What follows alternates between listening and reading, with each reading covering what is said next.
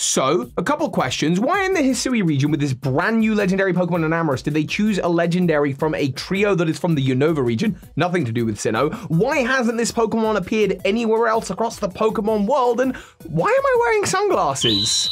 You'll get answers to a couple of those things in videos, but I'm not promising all of them. Hey Pokemon Masters, Toby here, and okay, obviously the true reason that Enamerous didn't appear in any of the other Pokemon games that feature the other forces of nature is because it didn't exist yet. Heck, when Landorus, Tornadus, and Thundurus first appeared, the fairy type didn't even exist, so of course they couldn't have Enamerous in the game. It didn't exist till last year. But that's like saying, why is Ash Ketchum still 10, and answering, because he's a cartoon. Answers like that put me out of a job. So today we're gonna put our theory caps on and jump into the real reason, the in-law reason as to why Enamerous isn't in the rest of Pokemon. So, what do we know about Enamerous? Well, Enamerous completes a quartet that was previously a trio, the Forces of Nature. Pokemon that have the most rubbish base form, but their Therian forms that they all have are really, really cool. Personally, a huge fan of the Flying Tiger, and I know it upset a lot of competitive players, but I'm gonna say it, Landorus Therian form is like one of the coolest Pokemon of all time.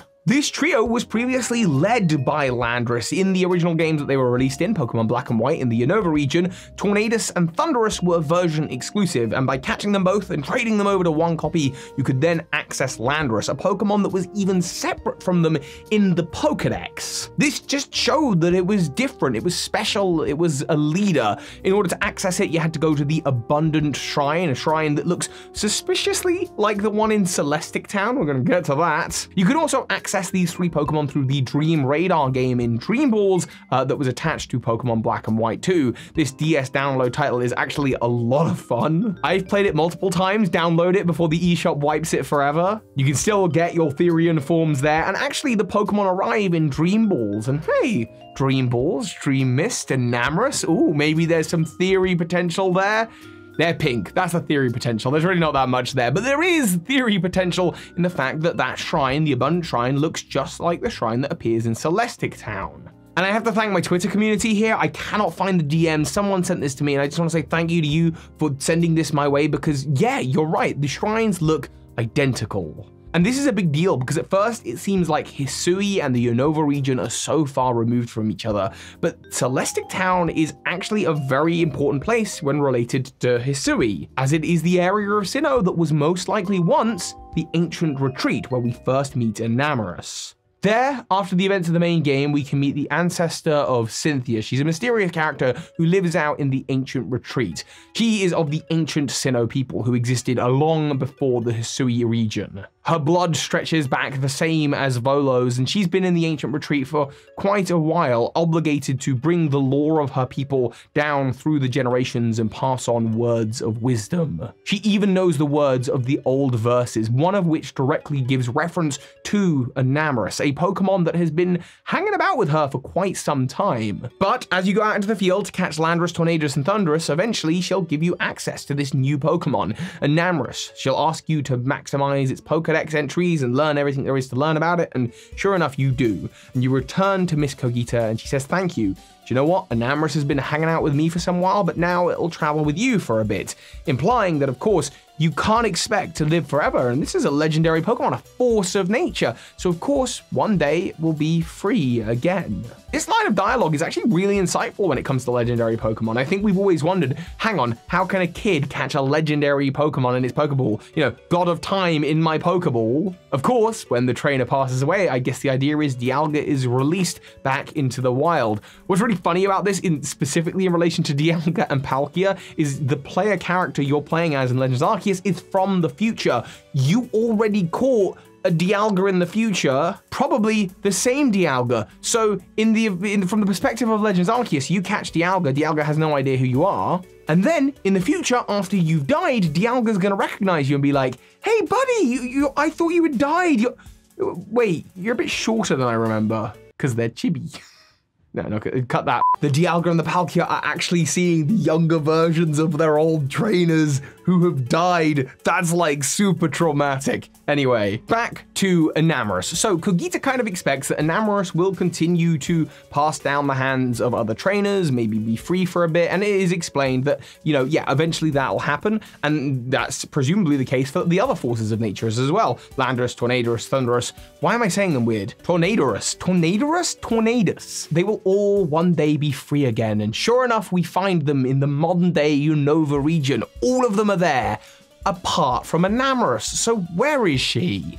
What happened? Is she still sitting in a Pokeball on a shelf somewhere, just not released in time? Maybe, I suppose that's possible. But there is one other big tie to the Unova region in Hisui, and here we have to put another theory cap on because it ties back to another theory that I think has generally been accepted. The idea that the original hero who worked with the original Sinnoh people in the past of Hisui was Alder. We see this painting appear in the Diamond and Pearl clan's tents, and we see the Pokeballs around his neck. This was a human who had Pokeballs before Pokeballs should exist. He was able to wield 10 Pokemon, which is a real feat for olden day trainers, with only Volo being able to handle 6, or I guess 7, and you, the player character, being naturally gifted because you could catch 3 at the beginning of the game. This trainer shouldn't exist in this time zone, unless they, like you, had been sent back in time via a space-time distortion, which we know space-time distortions did happen before the time of Legends Arceus. That's why they have a name for it. And that trainer was Alder. And it makes sense. They're definitely grabbing trainers from the Unova region because Ingo's also from the future. So Alder, with the many Pokeballs around his neck and at his waist, Alder got sent back in time. Is it possible that Alder had Enamerous with him, which would make Enamerous a bootstrap paradox, being sent back in time and then being gifted down to Cogita's bloodline and then to Cogita and then to you, the player character, and eventually to Alder, and then Alder would go back in time and I guess Enamerous never really exists? Or always exists? It's fun to think about, but in order to make that claim, I'd need some evidence, which I searched far and wide and I don't have it. And that was where I was going to leave this theory. It's where I was going to leave the video. But then I looked a little bit closer and I found something that I think you'll love. Love. It's all about love. Enamerous is the love Pokemon. It's about being enamored. Look at all those love hearts on it. In the Pokemon Black and White anime, Alder, the champion of the Unova region, is in love. He has a crush on Cynthia, the champion of Sinnoh, the champion who is the descendant of Cogita, and he asks her out on a date and gets rejected a couple of times. It's very sweet, it's very fun. Well, a cup of coffee wouldn't hurt. Persistence will only get you nowhere. But I have reason to believe that maybe something worked out between those two, because in the Unova region, in Pokemon Black and Black and White 2, Cynthia has her house in Undella Town, and she's in her house, her resort, where she battles you, but her team isn't 100% the same as her team from the Sinnoh days. She, like Alder, rocks a Braviary. Interesting, it's just interesting. Here we go, we've got another connection between Sinnoh and the Unova region, and Cynthia and Alder and Cogita and the ancient hero and Enamerous. This story is all beginning to tie together. And I wonder if the excuse they'll give for how Enamerous can appear in Pokemon Scarlet and Violet and in future Pokemon games beyond that, if the reason that they'll give is that the Pokemon always existed, it's just that this legendary Pokemon has been in the care of another trainer, a descendant of the Cogita bloodline, perhaps even gifted back to that bloodline via Alder, the champion of Unova, as a gift to show his Enamerous, his love, his interest in Cynthia. But it is interesting to note that there are connections here between Cynthia and Enamerous. Enamerous' Pokedex entry mentions how it hates the cold, it heralds the beginning of spring, and seasons are important to the world of Pokemon Black and White and Black and White 2, which were the only games to feature the seasonal mechanic. And Cynthia, she's only battleable in spring and summer. She won't battle you in the winter. Additionally, when she's at her villa, the people that shall have visited her are the female gym members and Elite Four members of the region, and Enamerous is the only female-only member of the Forces of Nature group. And that, combined with all the previous things I've mentioned, is just one too many coincidences for me. Ultimately, we have 3 options here. Number 1, Enamerous has been sat in a Pokeball for years on a shelf somewhere, gathering dust, and in the time of Scarlet and Violet or beyond, someone will discover this Pokeball, and that's how they'll reintroduce it into the series. Option number 2, Enamerous is stuck in a really cool time loop. If we buy the idea that Alder is in fact the hero of olden days, then maybe Alder has Enamerous in modern day and ultimately will end up going back to the past, handing Enamerous down through time and through history to Cogita and eventually back on to himself, where he'll take it back to the future, back in time. Or number 3, my favorite one and this video's main theory. Enamerous belongs to the ancient hero who looks like the modern day champion of Unova, passes it down the bloodline to Cogita. Cogita will one day pass Enamerous down to you, and you will pass it on to other future Pokemon trainers. Maybe it'll get released for a little bit, and the place where Cogita lives, the ancient retreat, will one day become Celestic Town, featuring a shrine to remind us that there is a connection between there and the abundant shrine of Unova, where the forces of nature will live in modern day. And Enamerous keeps on going down the line and eventually winds up with Alder. And as a sign of love, in flirtiness with Cynthia, Alder gives her Enamerous, as well as possibly his Braviary for a time.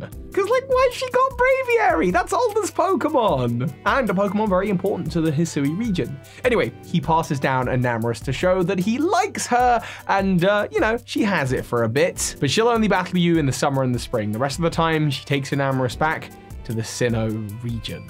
As for why it doesn't appear with the forces of nature in the other Pokemon games, Hoopa portals, it's not actually there anyway, so Hoopa just didn't teleport it. Ultra wormholes, so other dimensions, we just don't go to the dimension where Enamerous is. Max Raid Lair, we're not even sure if it's canon. It's legendary Pokemon traveling from across the world. But how can Enamerous do that if it's stuck in the past or in a Pokeball somewhere? I'm sure there's a reason. Oh yeah, the reason is it's a video game and didn't exist yet. But hey, I like to think about these kind of things. I like making theories, and if you like Pokemon theories, then I've got a bunch more for you right here. I've been doing loads on Legends Arceus, and I've got more to come. Now, if you watch this far into the video, you are my secret audience, so say hi in the comments. Did you like this theory? Would you too speculative for you? I don't know. I think I have fun even if they are ridiculously speculative. And if you want to know about my spectacles, then that will have to wait for a future theory. And of course, so hi, Pokemon Masters. This is Ash Ketchum. You just watched a video by Birdkeeper Toby. That makes you